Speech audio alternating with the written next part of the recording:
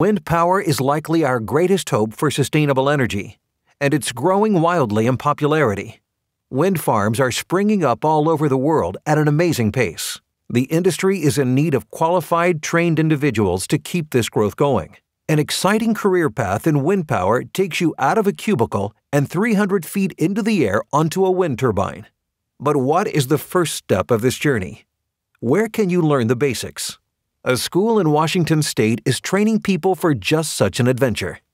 Northwest Renewable Energy Institute provides our students with the team and individual skills needed to enter the wind industry successfully. Through practical and theoretical exercises, they are able to create a strong foundation of knowledge that will allow them to acclimate into the industry. Students at Northwest Renewable Energy Institute are taught the basics of safety, climbing, rigging, torque and tensioning, multimeters, AC/DC electrical systems, hydraulics, computerized data collection, and more.